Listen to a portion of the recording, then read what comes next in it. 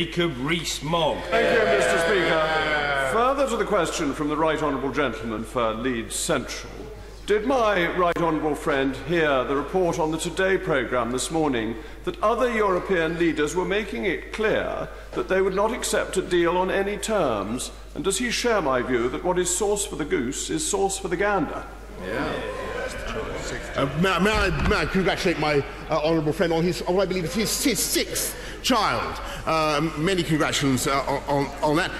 And he makes a very good point about the negotiating stance of our friends and partners across the Channel. They do sound at the moment as though they're pretty hard over, as we say in the Foreign Office, but I have no doubt that in the fullness of time a suppleness will descend and a willingness to compromise, because after all a great Brexit deal, a great free trade deal, a deep and special partnership is in the interests of both sides of the Channel. Mr. Speaker, given the Prime Minister's